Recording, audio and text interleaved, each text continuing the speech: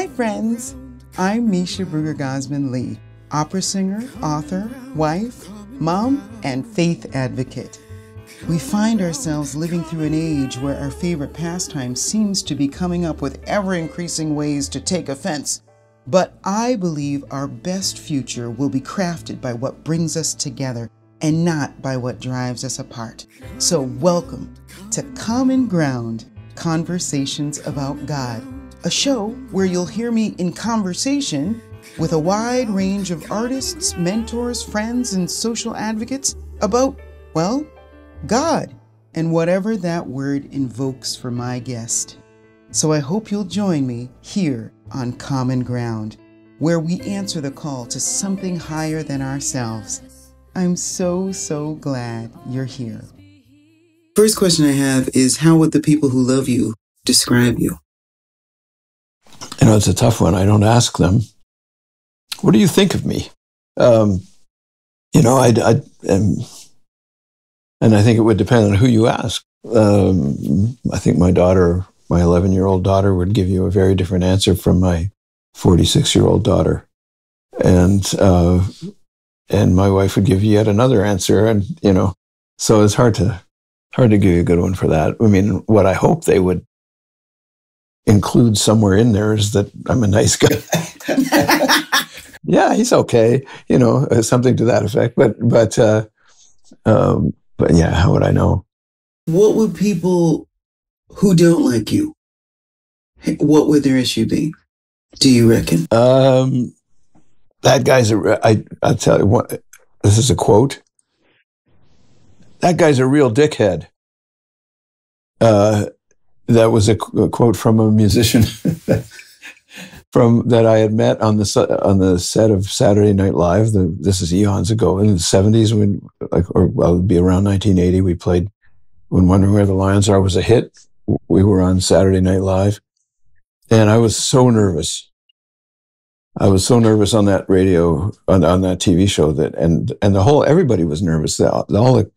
There was this terrible angsty feeling in the whole studio, but I had plenty of my own because it was national TV in the U.S. It's a big deal, and this one guy tried to talk to me. There was a band on with us called the Amazing Rhythm Aces that had a hit at the time, too. That was Third Rate Romance, I think was the name of the song. Anyway, they were good and whatever, and interesting. And this guy tried to talk to me, but I was so nervous I couldn't really make any kind of connection at all. And so that later on, he was from Memphis. Those guys were, and so friends of mine in the '80s, years later, are down in Muscle Shoals doing an album, and they met those guys that were all session players down there. And that mentioned, that they worked with me, and that's when he came up with Bruce Cockburn, da da da da da. So there's one answer. But it is true. Like, I can't talk to anyone. Like, before I go on, I'm quite sure that at any moment someone's going to figure out that they've hired the wrong person. The earth is going to open. I'm going to be swallowed whole, and then the lights come up and it's time for me to start walking. But to your point, I'm really laser focused. I think that's important. And I think that it's not just about nerves. I mean, in my case, on that occasion, it was that. I tend to get nervous before shows anyway, but not that nervous normally. But I spent a lot of time in the horse world.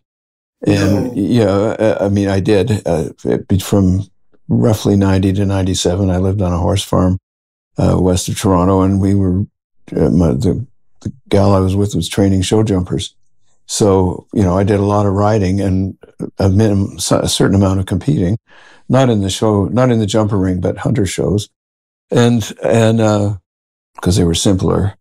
But the thing was, you're standing at the end gate waiting to do your thing. You don't want to have a conversation with anybody. You want to be focused, like you said. And I'd never really thought about performing music in those terms, but being around that all the time really made it sink in, and it meant something. It was very transferable to my profession. I make an effort to, I don't get too fascist about it or anything, but I try to set things up so that I don't have to engage with people. That was my next question. Beforehand. It was like a housekeeping item about like creature comforts on the road, like having decades long in the rearview mirror as a performer. What are the must-haves in addition to like being able to have a space to focus? It's all about preserving energy at this age, at least. It is. I think at any age. Well, but it's you don't know it when you're young. There is a time when you think you have it to burn. Yeah, that's true. But at this point, it's like I like to tour by bus because it's the most relaxing way for me to do it. Where we get on the bus, go to sleep, wake up in the next town. And the day has a certain rhythm to it. We have we load in time, and then a couple of hours after that, there'll be a sound check, and I like to do long sound checks, which is part of the process too, getting to feel at home in the surroundings, and also getting myself properly warmed up.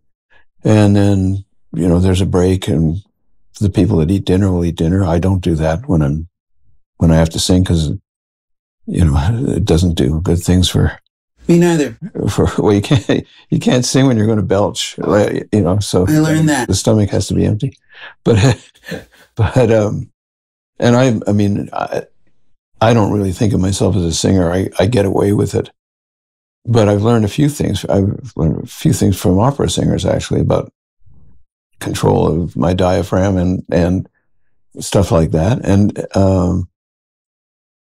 I try to kind of keep that stuff in mind, but then it's, we'll finish the sound check, then I'll have a glass of whiskey, and then I'm getting ready to go, pretty much, like that's now more warm up, and if I don't know what I'm going to play, then I figure that out. That's the routine. Yeah. Long sound check, which is part of the rehearsal. Yeah. Vocal warm up? No, well, I sing, but I'll sing songs beforehand, but more the facility in the hands. It's mostly getting the fingers moving, and again, it's sort of partly an age thing. Back in the day, early on, I was so nervous about forgetting songs that I'd play parts of all of the songs I was going to play during the evening, so that I'd remind myself that I know what that one is. I know what that one is. That was pure nerves. I don't do that anymore. I tend, if I'm going to play songs, I'll play ones that I'm not going to do in the show, and try to sort of keep that spontaneous or some freshness for the show. This question is purely for me. What would you like to do better at this point? Like, there are parts of my voice that I know are fine, like the middle register. The top is sort of like, it is going to be what it's going to be. Like, I've made my peace with it. But it's always the evenness between the ranges that I strive to create. So it's the same voice, top to bottom. That's a tricky one. If I switch to falsetto to get a high note, it's probably more obvious than if you do. But I think that's typical of male versus female voices. But I don't know. I've got like an octave and a half range anyway. So without going to falsetto. So, what I try to do is just sing the right note and make it sound okay, but it's all more, for me, it's a lot about delivering the lyrics and having the voice and guitar kind of work together. The subtleties of singing for me are kind of on the back burner most of the time. Not when I'm practicing necessarily, but in a show, I'm not going to stop and think, oh, what did I just do? What was the placement of that eval? Yeah. No, I know. Right. What do you believe to be true about yourself And what would you want your obituary to say?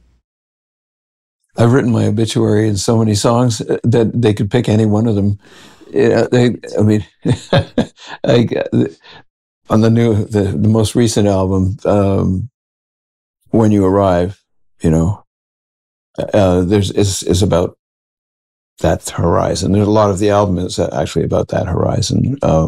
I think you'd have a lot to choose from. Whoever's stuck with that job, But how I see myself, I mean, I see myself as a traveler, spiritually, a lot of the time physically, but it's more about the spiritual than the physical for me.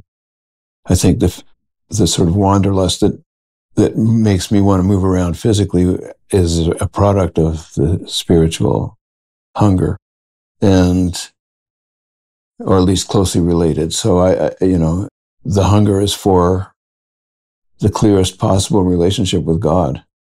And that's what I'm about. I mean, I'm lazy and I don't always do my homework, and, I get distracted by this, that, and the other thing. But really, that's what my life's been about. I mean, if you knew how much that resonates with me. Yeah. The repenting I do is usually some way related to procrastination or waste. Feeling like something came and I didn't take full advantage, or feeling like I was given something. Like my father, it's better to maybe speak about my dad, because he's been in glory for almost 3.5 years, and he would always talk about getting to heaven tired. Like, I want to show up exhausted. That's cool. I mean, that's a nice vision of that. I just want to get there. I don't care what condition I'm in. And I fear, but my biggest fear is really, at least the one I'm willing to own, is about that. Is like getting to the other side of that boundary and being in front of God and not recognizing Him. That is a very disturbing notion to me, and so or to have Him not recognize me. That whole "depart from me, I never knew you." Yeah. And yet I saw it. Like, there's real assurance, like blessed assurance, Jesus is mine. Oh, what a foretaste of glory. I don't think we have to worry about that one. You and I, some people might, and I think there have been times in my life when I probably did have to worry about that. And I don't take anything for granted in saying that either. But I feel like, I mean, we have good grounds to be hopeful on that front. What do you reach for when you search for pleasure and or comfort? Not thinking that the two are the same. I don't even know what comfort means. I honestly, I don't. I know what it means to escape stresses, which is what some people might call comfort. I've gotten pleasure out of many things in my life, obvious physical pleasures, and I get a lot of pleasure out of playing music these days. I mean, that's probably that. And I'll get struck by things. Coming across the bridge from Prince Edward Island to New Brunswick, you look at that seascape that looks like it was painted by Turner. And I mean, there's clouds in the distance, and it was fantastic. And it's so long. And I mean, that was pleasure, pure pleasure seeing that. And I get hits of that all the time. This is a city that encourages that, really. I'm giddy when I see the Golden Gate. Like, I just can't believe somebody did that. Yeah. Like, it literally fills me with joy. Just the human ingenuity. I know many lives were lost. There's so much that we just drive on it. Yeah. But there's a lot of tourists come down here and they walk across it, or they cycle across it. I've never done that. It's I don't know. It's fantastic. But yeah. So tell me this: when was the last time you cried? I can't remember when the last time was. what I find is there was a time, it's been a very long time since I cried because I was hurting. I mean, that's like going back to the dawn of time, it seems like. But I mean, I used to do that. I used to do it on a fairly regular basis, even into the 90s. But, you know, at this point, I remember crying about an old dog the dog was like, you know, 12 years old, an old lab, and his owner had died, whose owner was also old and had died, and they were wondering what was going to become of the dog. And I'm thinking, that poor dog. I'm choking up even talking about it now. And that was one occasion. That was a few years ago, though. What makes me cry is beauty more than anything now, with the exception of things I read in the news about the awful stuff people do to children, that, you know, or the suffering that, like, some mishap, like a terrible thing happens to a kid, and I feel for the family, and that'll bring a tear to my eye. But for myself, I don't know. It doesn't seem on the radar so much. I'm not sure that's a good thing. I don't really know what to make of it, but it's a fact. And I think too that the tear duct reaction isn't necessarily about self-motivated interests, right? Because that's why the question is so ambiguous, because it's not necessarily a cry of desperation. Sometimes it's like a shout of glee. Can be that. I don't know if glee. I mean, okay, glee, but it's not the word that would come to mind for me. But as you get struck by something, like a vision. For me, it happens a lot with visual stuff. Like something I see gets me right in the heart, and it'll produce tears. And I mean, not like massive weeping, but I'll feel that, and I can easily imagine if anything were to happen to any of my loved ones, that it would be a very different situation from what I've just been talking about, I'm sure. But, I've been spared that, and it's, I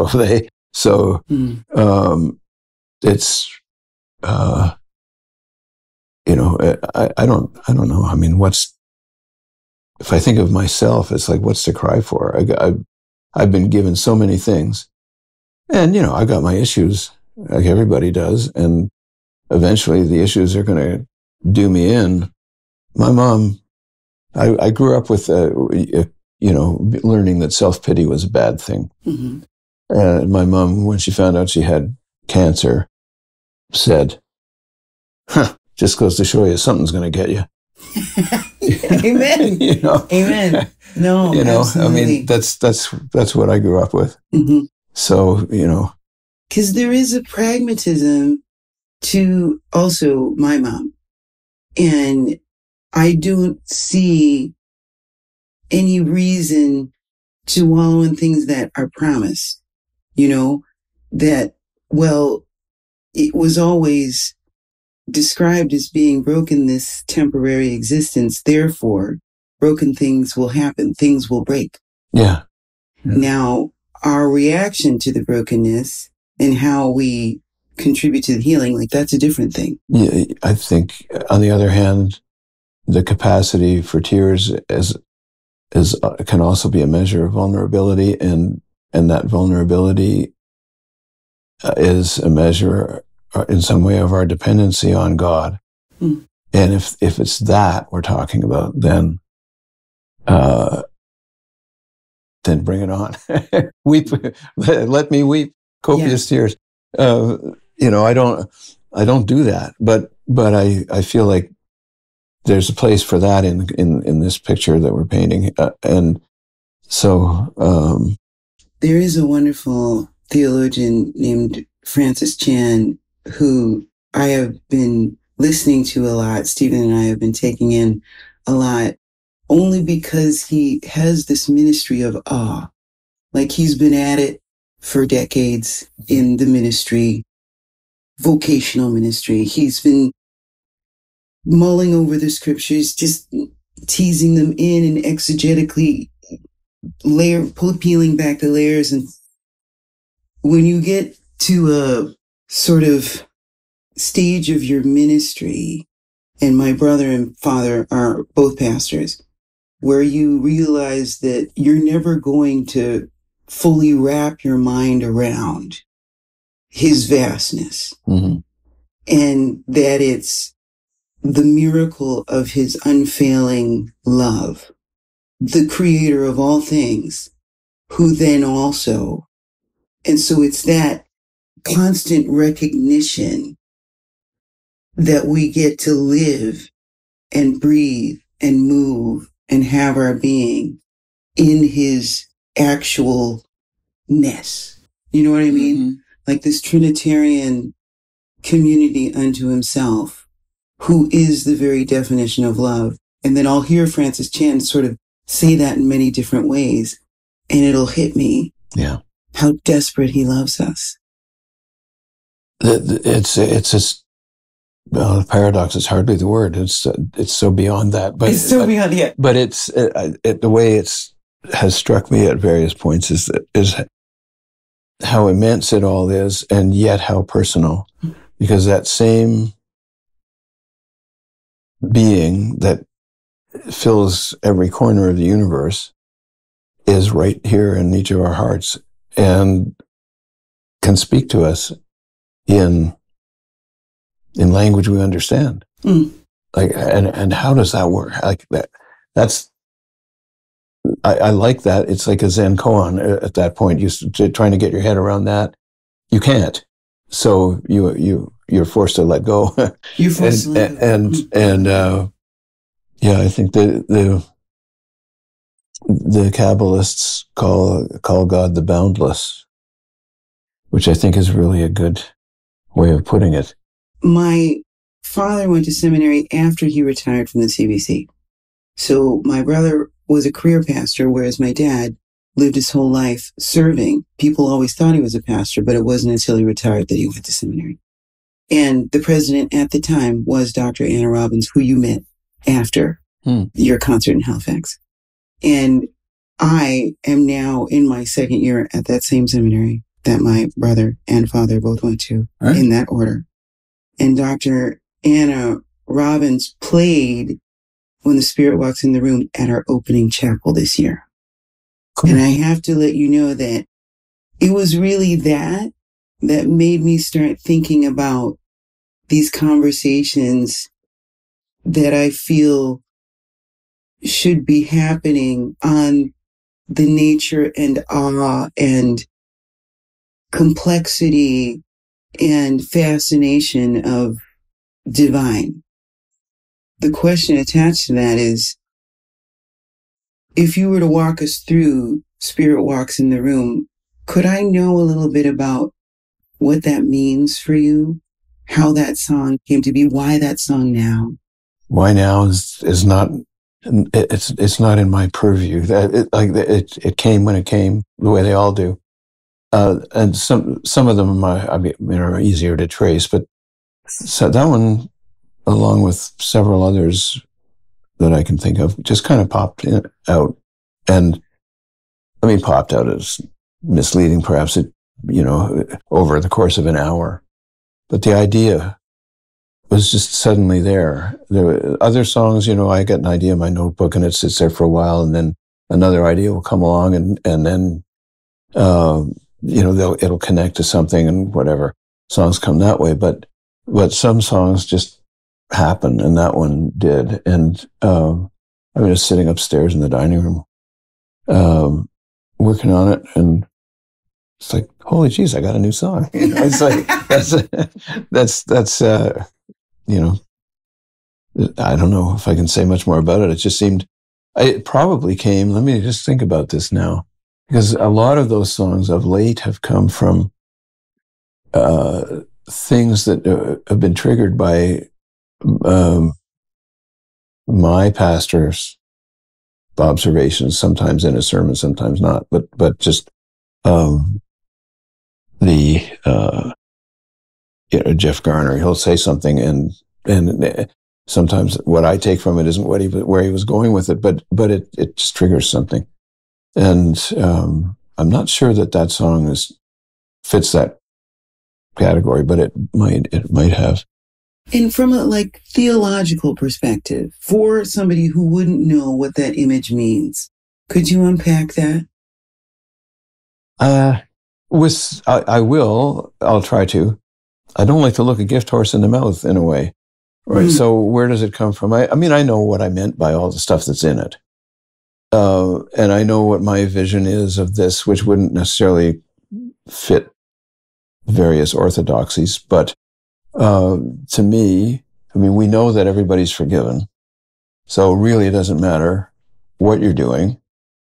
It does matter. Your choices matter.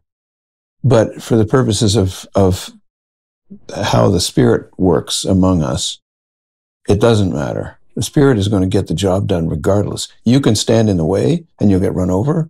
You can dodge and you'll be bypassed. That's your choice. Or you can go with it. But the Spirit's going to get it done no matter what. So that's kind of where the song is going. And the one line I was sort of where I had questions for myself about, which I never totally satisfactorily answered, is the line about we play the role we're made to play. And the question isn't so much what I mean by it as whether people will misinterpret it, because it's not intended to be fatalistic. It's not intended to be, okay, this is the course you're on and there's no changing that. It does refer to what I was just saying about the fact that what must happen will happen, no matter how you hold yourself in opposition to it. How much does it have to do with the many are the plans of men, but it's the will of God that will be accomplished? Well, basically that sums it up. Yeah. I mean, why did I bother writing this song? I could have just said that. Some people have all the luck. Hey, you come up with a simple. I did not write that. No, but I mean, it's, yeah. But to that point, when you go to God's word, is there a place you gravitate to naturally? I don't want to assume that as somebody with a Davidic anointing that you would go to the Psalms. I don't want to make that assumption. I would genuinely love to know if there's anywhere you gravitate. I love going to Hebrews. I can't believe the theology contained in Hebrews. There's something about the Pentateuch, just the way he moved. I get more out of poetry than I do out of most of the Bible. I mean, every now and then something will jump out. I do read it, and I try to make a point of it. There was a day when I read it cover to cover way back when. But there's as much to be disturbed by in there as there is to be inspired by, and which is part of the fun in a way. But from our historical perspective. But there's, I have a friend who teaches Old Testament theology. I went to one of his lectures, and he's talking about a passage, and I don't remember where it's from, that involves rape and mass murder and all this stuff, right? And it's not talked about in a judgmental way where it appears. It's just, this is what happened, and the cumulative effect of a lot of these kinds of things, plus the good stuff, is kind of what when the Spirit walks in the room was trying to say, is that, look at us, we're all these things. But, the Spirit is here for us. In terms of being influenced as a Christian, I probably got more from Teilhard de Chardin and C.S. Lewis and now other people. I mean, even T.S. Eliot in the poetry and younger people, but stuff I run across every now and then that just has that flash of connection where you feel the inspiration that the writer was feeling. Yeah. And it comes through, and it's like, oh, wow, I can feel that too. Leads me to ask you how you consume information, how you consume what will later sort of show up in your work, whether it's poetry or the news, or How do you take it in, like logistically? Do you put it on the computer? Are you listening to the radio? Is it a podcast? Like, how do you take that in? I read way too much online news. And I mean, I'm kind of addicted to that, I suppose.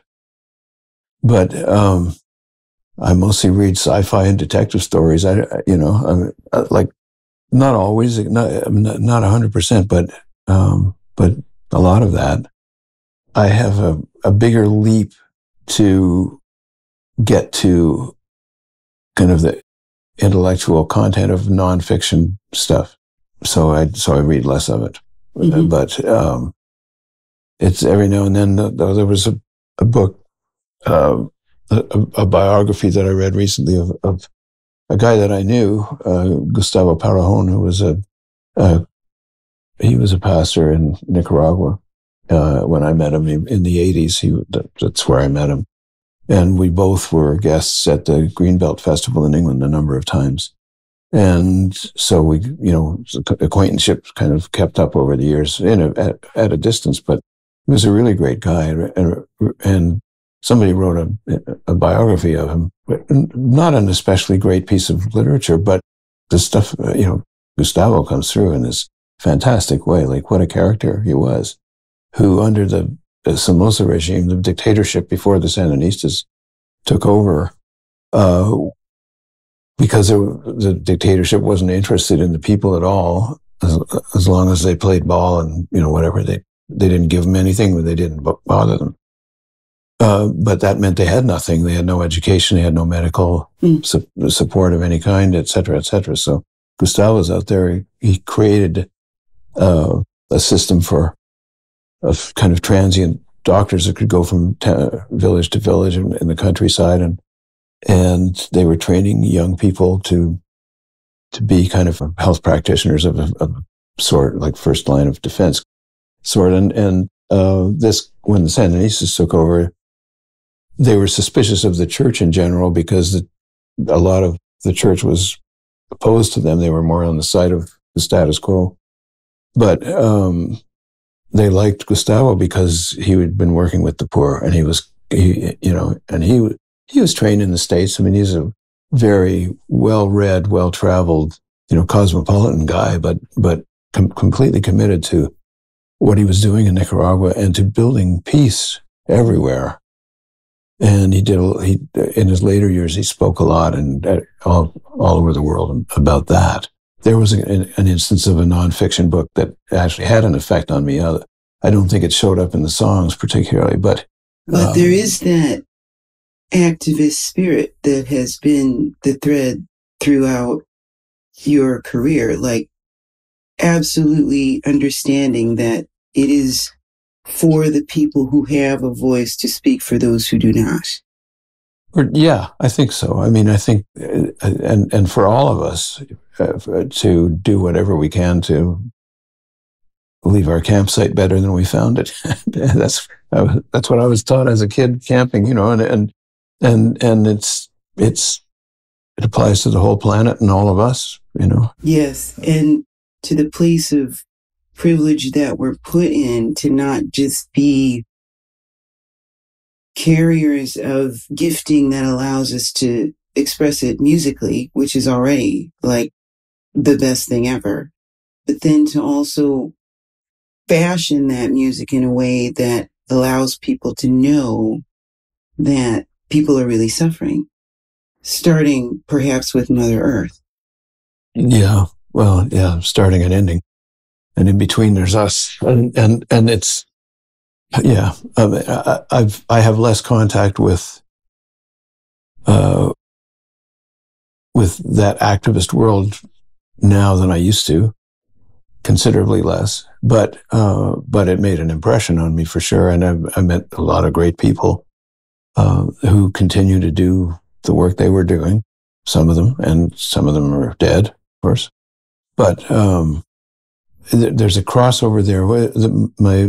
My professor friend that I mentioned a minute ago was Bob Ekblad, and Bob and Gracie, were missionaries in Honduras when I first met them. missionaries, quote unquote. They had gone down there as idealistic young Americans right out of college to go be, to go help the poor and spread the word, spread the gospel. And they got there, and then they realized that the poor were starving, and they were already Christians. They didn't need to be converted. They were baptized. They needed food. They needed food. So they got involved in agricultural stuff that, like helping people grow their own food. And then that led to them being viewed as subversive by the powers that be, because there goes, if all those poor people can feed themselves, there goes your cheap labor force when it's harvest time. The cause and effect just piles up and piles up and piles up. And, they now are in training pastoral. They have a course that they give in being a pastor, and they go all over the place. They go to Zimbabwe, they go to Siberia, they go to Morocco. They're doing all this stuff that is, it's not development work in the normal sense, in the conventional sense of the word, but they're working with people who are severely disadvantaged, either because they're refugees in a hostile new environment, or because they're people who really need each other. And this is one of the side effects is that they can, it builds a community around that. So, which benefits everybody. So that stuff still goes on. But that's the angle of it that I see up close more now than what I was doing back in the 80s and 90s. You mentioned that you have a 46-year-old and 11-year-old, and I'd love to know how God has influenced your parenting in the two scenarios and two different stages and seasons of your life. I have an 11-year-old, an incredible boy named Shepard, and an 8-year-old, and a beautiful boy named Sterling. Great. So I'm quite keen, and I inherited beautiful children from my husband, Stephen, 30, 25, 23, and 20, baby? And 20. That's a crowd. Yeah. You got... And 2 grandbaby. Yeah. And so I'm sort of asking for us both. So, well, yeah, I mean, it's a lot changed between my older daughter's birth and my younger daughter's birth. I mean, my older daughter's mother and I split up when my daughter was 3.5. So after that, I was the only second weekend dad, basically, and therefore had only a limited amount to do with shaping her, and with the responsibility that goes with having a kid. So I was off the hook a lot in that situation. So I don't know if I can really draw much of value. I mean, except that I learned later. I mean, her name is Jen. When Jen grew up, and we could have conversations about the past, etc., that meant something, then I learned a lot from that, and from just from interacting with her once she was like in her teens and not a kid anymore, and it I think the learning kind of started then for me.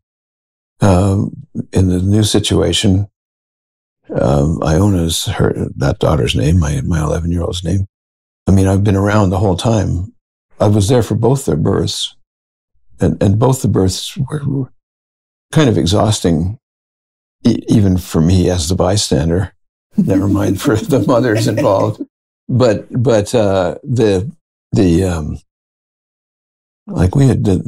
Iona was 75 hours of labor. It was brutal.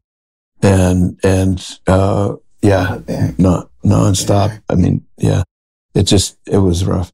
But out came this little kid, and, she's a lovely girl and smart, and I'm kind of in love with her. Yes. And I'm around all the time. So at least when I'm not on the road, but, this morning, the routine is, because I'm on the road a lot, and my wife she is working from home since COVID, but whether it's home or not, she's got to be up and functioning around 8 in the morning. So I drive our daughter to school. But when I'm out of town, then we've worked out a carpool plan with one of our one of the other parents. And so that doesn't live too far away from here. So when I'm here, every morning I'm up at 6:15. I get in the car and I drive these two kids to school. And then the other dad drives them home in the afternoon most days. But when I'm away, then I go back to my other life as the guy that tells everybody what to do on the tour bus. And it is a wonderful, I feel, as I get older, especially, the privilege that is. I sometimes felt, and I didn't have children till later, not as late as you, but I really had limited options. Like I had to get it going or decide not to do it. You're listening. Being a woman. So far. Yeah, it's heading in a different way. Let the record show that I would have a third one, like in a heartbeat. But the point is, like, at this point in their lives, when we do the school runs, and they go to school like 32 minutes away. So we have a good, like, conversation. I'm able to hear what's happening. I hear what they're fighting about. I hear what they agree about. Right. And I didn't know, in terms of like my own faith, my own consequence, like when I hear my mouth on their faces, and I realize that, for better or for worse, that kind of imprinting, their mannerisms, like in how they are, I was not ready for that. What has surprised you about this time around? Yeah, there's the big oopses. Like that, that come around every so often. There's something that, I'll see some aspect of myself reflected in, not so much of my older daughter at this point. I mean, she's got her own life and she has 4 kids and she's got a PhD, et cetera, et cetera.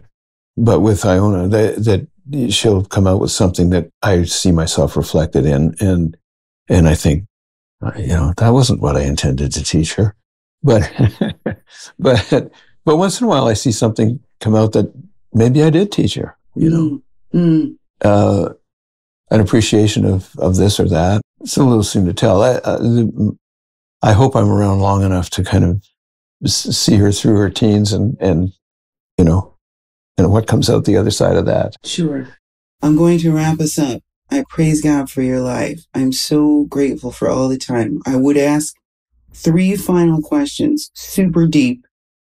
Favorite food on the road? I'm on so many diets, I can't eat anything on the road. My favorite, what I have for breakfast on the tour bus is instant oatmeal and berries, and I like to put half and half on it, and a coffee. That's my breakfast.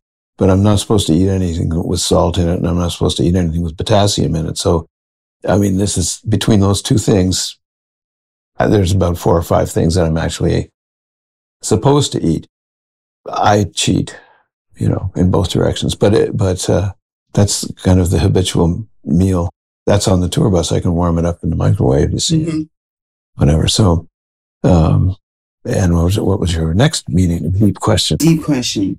Before we leave this latest assignment, how would you feel would be your life described as a success? Like, what would constitute success? You're standing in front of your Heavenly Father.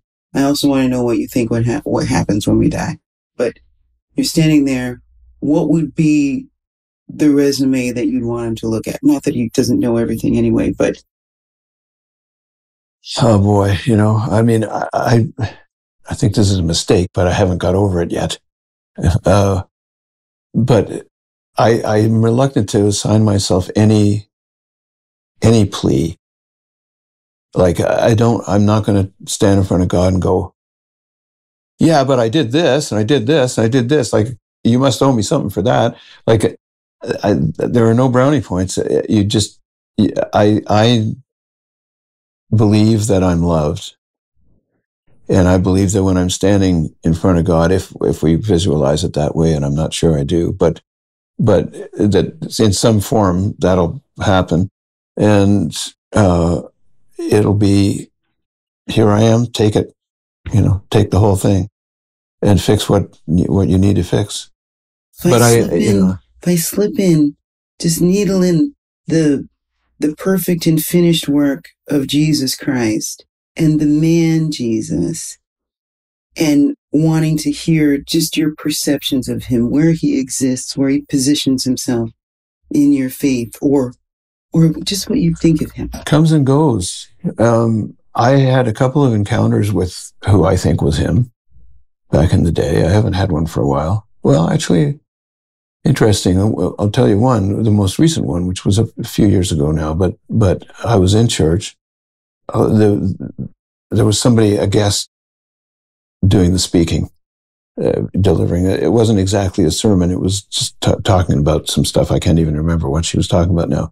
But she was inviting us to the congregation to kind of meditate on what she'd been talking about. And I closed my eyes, and I don't remember what I asked. I did ask something like, maybe, can I see you, Jesus? Or that's a paraphrase, but something along those lines. And with my eyes closed, I see this seascape. And away in the distance, there's this little speck, and it's moving closer and closer and closer, but moving at this, the speed of flight over the surface of the water, and it's Jesus, but it's the Jesus in those sort of Renaissance paintings of where he's with the robes and the Sacred Heart on his chest, and there he is. Like, he didn't say anything, but he's right there. And I was shocked because I was shocked at the vividness of this picture that came out of nowhere. And I had to laugh because I've always been judgmental of those kinds of images of Jesus, So here I am. It's like, yeah, you want to be judgmental? Judge this, motherfucker. But basically that's what was coming, right? So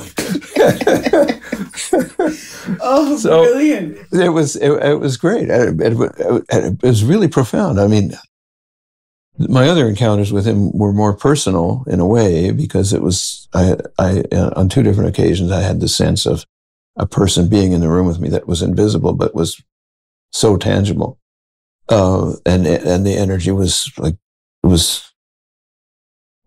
talk about it in terms of a being of light, but there was no light involved.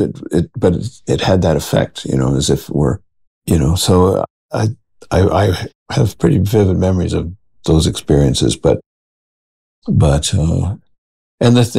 sometimes these things creep into songs. That particularly the Seascape one didn't, but it made a huge impression on me, because just the message to me seemed to be, the cliches are not what's important here. It's the fact that they're talking about me. This is Jesus saying this. Like, there's people paint pictures of me. Nobody knows what I looked like. People are going to say things about me, and they don't really know what they're talking about. But they're putting their attention on me, and that's what they need to be doing, and that's what you need to be doing. So, okay. And I also think that just the action of the math of seek, find, ask, answer, knock, open. And you asked, and he came. Yeah. That's what I think is... I've asked other times, and he didn't. But I mean, there's another episode that's a little different, but it shows up in one of the songs on O Sun, O Moon, I was sitting at the kitchen table in the place we lived before we moved into this house, and it was probably during the COVID thing, shut down. And I just asked I just wanted to feel love. And I asked for that. And I had this sensation, I mean, again, I shrink to hear this and go, oh, yeah, well, let me explain. But I'm sitting there, and I felt like like warm honey was dripping down over my head and dripping down over my whole body. It was the most delicious sensation. And it was in response to that request. And as I'm talking about it now, I think, why don't you ask for that every day, dummy? But, I don't feel it every day, but I sure did then. And, So I'll tell you, on your image of him coming across the water, in one of the one times where I really asked for his presence, needed it, was quite desperate. I was in just this intersecting situation where I had to perform. I did not want to. It was a ton of pressure. And you can conjure up any number of these moments, I'm sure. And I just was like, I don't have it. I really don't. And it was in COVID, and it was yet another one of those projects that I had to make happen. And I was trying not to lose my house and keep my children housed. And I just had to do this super mundane thing that would get me paid. And we live remotely, like at the back of a half-kilometer long driveway surrounded by a lake. So there's a lake and we look right out onto it. And my mother was there and my children were there and there was a videographer there and everybody was waiting for me. And I was really knowing that nobody could do. It's like those instances where, it's only you. Everybody's waiting for you. They need you. They've only asked for you. It's your voice, your guitar, your presence, your songs. And I was so tired. And my mother went to open the front door for some fresh air. And I heard this rush, this big rush, like a storm. And I had assumed it was her opening the front door. But then I looked up and I saw this massive cloud of white coming through the trees on the other side of our lake. And my mother came in and she gasped. And so I knew that she'd seen it and it wasn't the front door. And I knew it was the Holy Spirit. Like I knew. Yeah.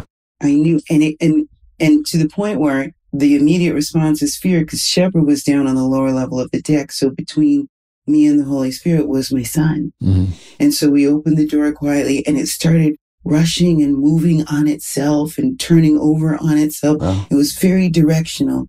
And it came out of the trees, like it came down the canyon through the trees across the lake. And then I was like, Shepard. Because I was, you know what I mean? Like you can't imagine he's between me and this forest. And Shepard, I said, do you see that, baby? Mama, do you see that? And we all saw it because I was like, please, God, at least don't let me be crazy. Like I'm so upset. I could be hallucinating, but at least there are witnesses. And it came close and it stayed there and then it went down the lake and it said in my spirit, I'm with you. Yeah, wonderful. That's really great. I mean, scary, but great. Super scary. Yeah. But I said, I will tell whenever I can that story because it's the testimony. Mm-hmm. Like they will know us. It's the revelation, right? They'll know you by my blood and the words of your testimony. And so the last question I want to ask, and I'm super sad that it's the last question because I really loved hearing what you had to say, is how will they know? How will the truth of the gospel, as evidenced in your life, create the oneness that we desperately need? And I'm not saying it's your responsibility. I don't want to make it sound like the onus is on you, but from your, and what I would say from my puny perspective, compared to what God is and how vast and how he knows everything and is moving and working everything all together for his good, what is your contribution to that everything? It's again, it's one of those things I don't like to look at too closely. But what I hope is happening and will continue to, and I think has been to some extent, based on feedback I get from people now and then, is that through the songs, I'm not a good example of anything, but the songs are gifts. Delivered, passed on in varying degrees of imperfection. But but in those songs and in their capacity to touch people, I hope that people will feel the Spirit in those songs. And I know that that's happened for some people some of the time. And I'm encouraged by that. And, at the end of it all, how big a deal that is in the cosmos is not up to me, or how small a deal it is for that matter. But I feel like I'm part of the flow to the extent that that's happening. I mean, in other ways too, but that's what matters to me in terms of my effect on anything outside myself, I guess. I'll end in prayer, if that's okay. Yeah. Can you give me praise items and prayer requests? I think that, to me, a big thank you is in order. It always is. It's the thing I remember to say most often is thank you. So we can say that again. Yes. Oh. Holy Spirit, Jesus, God Almighty, we just want to thank you. We want to thank you for your awesome supremacy, for your sovereignty. God, we want to thank you for the Spirit that continues to flow through your Son, Bruce, as he does his utmost, and all of us in our imperfection as we try to simply serve you in this temporary place. We pray that you would find favor with our paltry offerings, and as you add to us and strengthen us and give us more of your supernatural essence, I pray that we would continue to just rid ourselves of all that is unnecessary, that you would help us to identify and unload what is unprofitable for the kingdom, that God, there would be a purity of spirit that continues to flow through Bruce as he goes on tour, that you would bring strength to his body, that you would raise him up like the wings of eagles, that he would run and not grow weary, that he would walk and not grow faint. That, Father, everything he touches and all of the parenting he does, and in his marriage and in his music making and in the interactions that he has with presenters and in his relationship with Bernie, that God, you would be glorified, that you would be lifted up, that you would find favor with your son, Bruce, and that his ministry would continue in places that we'll never see, in conversations that we'll never be a part of. And we just praise you that you're always working. There's always something going on, and that you continue, and we praise you for this, to dispatch your angels concerning Bruce, concerning each and every member of his band, the bus driver, the roadies and equipment carriers and sound men, and for the bums in the seats at all the halls, God, the people he'll never meet. Would that would somehow mysteriously continue to renew his strength, continue to be the example that Iona needs to move forward into whatever generations will flow from here. We thank you for his ministry, for his life, and for this time we've spent.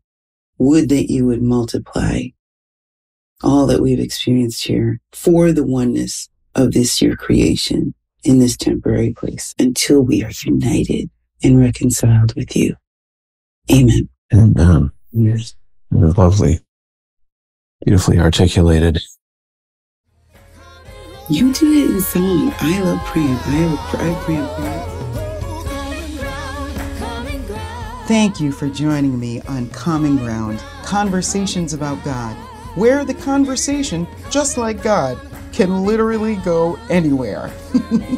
I'm Misha Bruger-Gosman-Lee, and I hope you'll take a minute right now and receive the love that is always available to you from the one who made you, who sees you, and who hears you. Why not meet again on Common Ground and have others join us?